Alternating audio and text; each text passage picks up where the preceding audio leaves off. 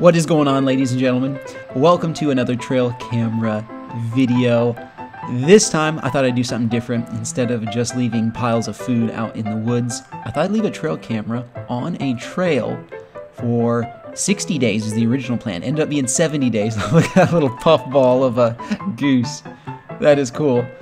Ended up leaving it out there 70 days, and this may be the best video decision I've made all year.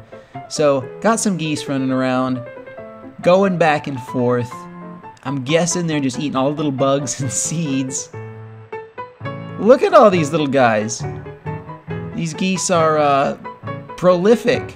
Look at them, they keep coming. What do they have, like 10? I think I counted like 9 or 10, count them up, however many they have. Little goslings there. They're super cute when they're that small.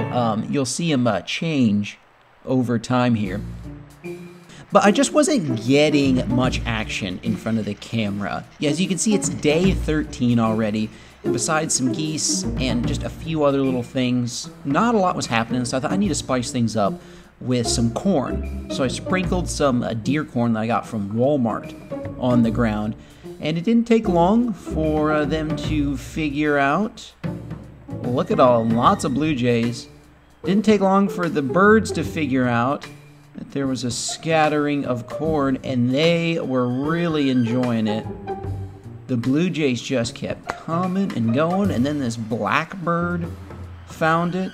They would just grab a few kernels and then leave, you know, eat light. At least that's what they should do.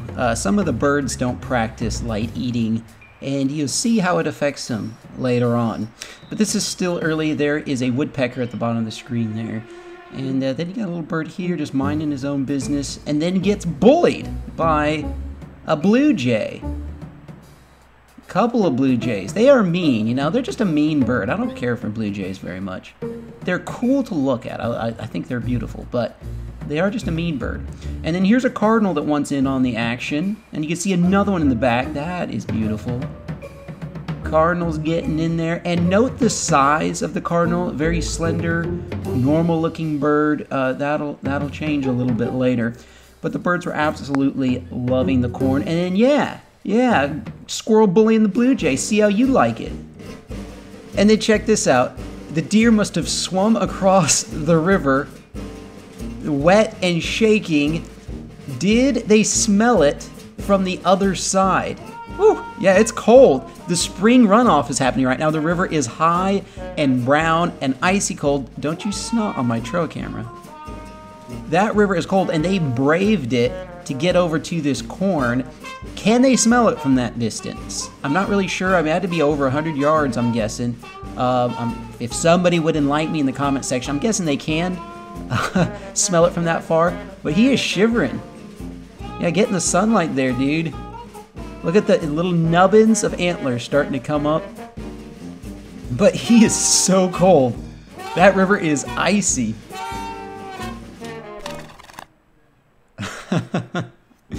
That is amazing. I love it. They absolutely mowed through the corn here. They were hungry from the long winter, I'm guessing. Yeah, fatten up there. Yeah, take a scratch yourself, do whatever you need to. Then you see here a squirrel joins them. A little skittish of him, but he continued to eat no matter what was happening. In fact, I have a ton of squirrel eating corn in front of camera that I cut out because it's just him sitting there chowing down. And even when other animals came, he kind of just ate around them. Take note of the deer's antlers at this stage because that's going to change later on in the video. Then the next day had quite a bit of bird action again. This time you got geese, you got a blackbird, you got some other bird in the background there, and you got the little fuzzballs that are getting a little bigger. Everything is enjoying the corn. I really like feeding the animals. I'm not much of a hunter. Nothing against hunting. Might hunt, take it up, you know, one day. But right now, I just like watching everything. Yeah, it's cool. But watch here. There's something going down, man. There's some confrontation. Some fight is about to break out here.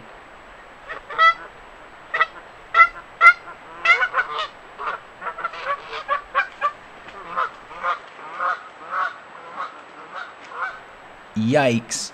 Don't know what happened off camera, but wouldn't want to mess with the goose. Here he comes back. There you go. Took care of business. It's probably the mama goose. Man, they're a bird with a lion's mentality. They will not back down. The corn was so effective, I decided to scatter some more down. I kind of think I need it for this island to draw the animals to this corner and to the island in general. I'm not sure how many full-time residents, you could say, that live on it. The squirrels definitely do, I think. It's plenty big enough for them. I don't think they swim back and forth. I've never seen a swimming squirrel before. I'm sure they can. I know they can, actually, but I'm not sure how often they swim back and forth. I think they could live on the island, all that to say. The geese came back, and the geese were just McLovin' the corn. The little goslings are starting to get a little bigger. You can see somewhat of a size difference. We're on day 20 here. That one is definitely getting bigger. That was definitely kind of the strong one of the group. And it's cool because it doesn't appear that maybe the geese have lost very many. If you've noticed, like if they live in your yard or whatever, in the springtime, they'll start off, say, with like 10 babies. And then you'll see them a week or two later and they have 7. And then a week or two later, they're down to 5. And then only 3 or whatever become adults. So I think that they're doing a pretty good job. This mom is having a hard time eating because the babies, I think they keep they want to be wherever she is, unless she's breaking the food up or something for them. Maybe she's doing that. But these parents are good geese parents. That's a lot of goslings to have after all this time. And then here's a cool shot at night. The trail camera turned on a little late, but that is an otter. In fact, let's do a replay here. River otter swam. I don't know that he ate any of the corn, but I think he's probably smelled it and at least checked it out. So that was cool. It's not very often you get a river otter on these trail cameras. And then the crow found it, and the squirrel, of course, has been imbibing pretty much every day. And he's like, yo, get out of here. You notice he charged him, but it was kind of a half-hearted charge. I wouldn't mess with the crow, bro. The squirrel is definitely miffed. Even though he's had more than enough to eat the little piggy, he's still miffed at the crow. All bad. Yeah, whoa, whoa. He's like, get out of here. This is my corn. A little bully, kind of, but I don't know, kind of, he's got to fight for, he's at the bottom of the food chain, you know, he has to fight for whatever he can get. Almost everything's bigger than him, you know, even these crows, way bigger than him. All right, so you'll notice here that the crows are loading up their beaks. Look how this one is loading up his beak and flying off without eating it. I think that they're taking it back to their nest, maybe feeding their baby since it's the springtime. Look at it, he can barely keep all the corn in his mouth, not eating it. But that was really interesting. I've never seen that before. Never seen this before either. Squirrel getting all excited over the woodpecker. Woodpecker's like, look, I'm just sitting here. That is actually a red-bellied woodpecker, even though it has a red crest. It's actually a red-bellied woodpecker. And then whatever that creature was, that happened like in the middle of the night. And then this is early in the morning. The deer are all excited. They kind of got scared into view there. They're a little on edge though. The corn stopped them, but they seem to be just a little excited. Then this deer discovered the camera. That's been there the whole time, bro. Like, what is that? And then runs off. Look how they're all acting a little skittish. That's interesting. Now here we have some cardinal action, okay? Now I want you folks to notice the size of this cardinal. I might have a problem here, ladies and gentlemen. I might be overfeeding the wildlife just a little bit. This dude is looking very large and in charge here. I might be putting down too much corn. We're on day 24, and this is now what the cardinals are looking like. Can this guy even fly? Okay, barely, barely. But if a cat gets him, I take no responsibility for that. And then this was really neat. What kind of woodpecker is this, folks? I get mixed up between the red-crested, red-bellied, all the different kinds. If somebody can let me know in the comments, I would appreciate that because I don't want to lead people wrong. Lay down a pile of corn now. All right, we're on to, I didn't scatter this one, decided to put it in a pile. And a rock chuck finds it, but he just blew right past it. Was not interested at all. That was kind of surprising to me. And then we got a squirrel here guarding the corn pile. I should have maybe spread it out a little bit, but he did significant damage. Spread it out a little bit himself as he chewed on all the pieces. Yeah, I got a bigger squirrel after, or there's romance is in the air, shall we say. Try to keep this a kid's channel. But I thought this shot was cool. Look at the bug hovering in front of the camera. That was kind of fun. And then at night, the raccoons did damage, and this little deer is sniffing around. But I'm sorry, lady, there ain't no more corn. I'll have to put out some more. I thought this was cool because the raccoon is out right in the middle of the day, and I don't get that a lot on my trail camera. They almost always come out at night. So this was interesting why this raccoon was out. Smelled that there was some corn there, or maybe this has been one of the culprits in the middle of the night, so came back for a little midday snack. But there was nothing. And folks, this might be one of the cooler things I've ever gotten a trail camera. Already notice the leaf growing in front of the camera. All right, this started at night. All right, we're on day 40. And then still on day 40, this is the middle of the day. Look how much it had grown up. And then this is at night. Still, this is PM.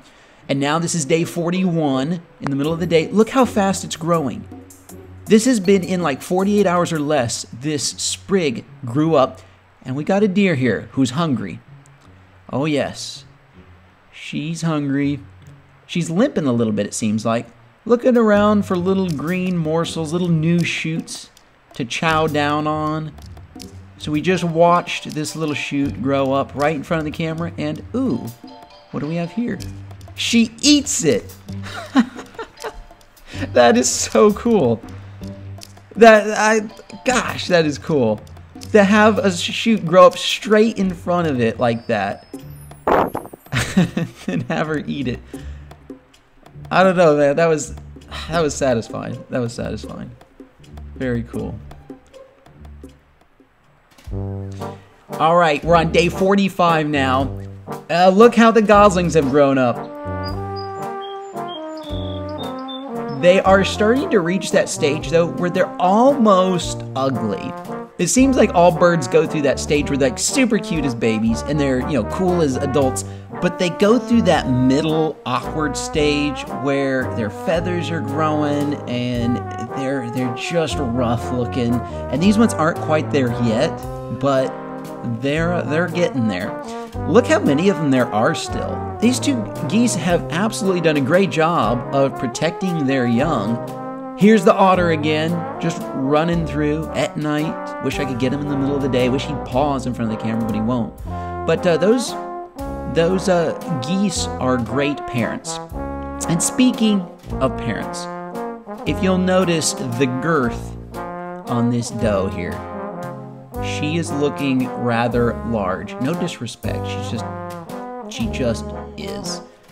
And she gives us a nice shot here, as if we couldn't see, but definitely a pregnant deer. Okay, all right, we see ya. But just walking around, here's a little skinny one, so you can see the size difference. And this first time having ducks in front of the trail camera, and I don't know what it was, but the deer took issue with the ducks. Don't know what happened there, but just interesting. It's just so amazing what happens in the woods, like when nobody is around. You know, just random stuff like deer chasing ducks down. You just don't see that until you leave a trail camera up. But this was really cool, folks. The deer lays down, which is also something I haven't gotten in front of my trail camera. And the deer obviously feel safe on this part of the island. In fact, one of them lays down right in the middle of the trail. And we're into June now. You see it's day 65. And she chilled for a long time. In front of the trail camera, and that lets me know that they were feeling safe. We haven't seen many predators like bears or coyotes or anything like that, and she hung out there till the evening time. The deer were relaxed and comfortable. This buck certainly was. Okay, dude, not in front of the camera. All right, stop. Anyway, I thought his antlers were cool. They're starting to come in. They're all fuzzy. And feeling very, very at home on this part of the island. And that led to this. Ladies and gentlemen, there is a thicket behind the trail camera, a really thick area. And I think that this doe gave birth in the middle of the night.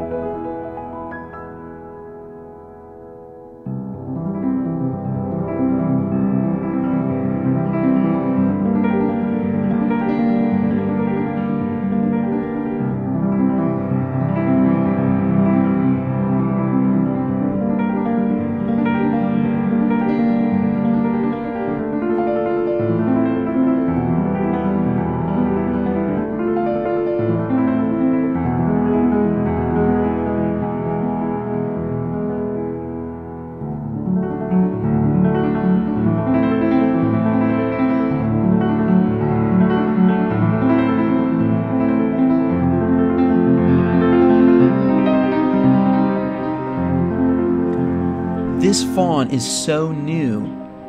The mom is still licking him, and based on how wobbly he is, I think he was born last night. This might be one of the most amazing things I've ever gotten on my trail camera. Really. How cute the little fella is. She just kept walking back and forth, kept following her around, and then watch this. So she sensed some danger or something. She freaks out for a second, and the little guy lays down.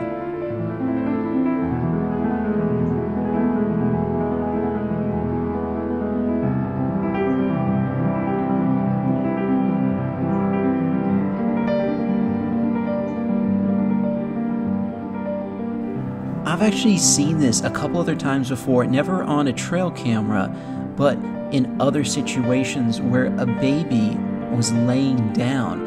And I think what happens is either they know this instinctively, or the mom gives some sort of little signal and the baby lays down whenever there's danger near. And then the mom either distracts it or, charges it or whatever she's going to do, but the baby has to lay down and the mom takes care of business or distracts the predator. Or they were just practicing. I don't know. Look at she's cleaning them up good. They just kept walking back and forth. This is the same day. And I think she was just giving him exercise, just kind of bonding with her little fawn, nursing. And what's really cool about this is I was going to make this a 60-day set for the trail cameras, but the river flooded and I couldn't get out to the island. So I decided just to leave them out there for an additional 10 days and make it a 70-day set. And that turned out to be such a blessing because this is day 67 that all this happened. And if the river hadn't flooded, I would have gone out there and pulled the trail cameras in, and I never would have gotten any of this.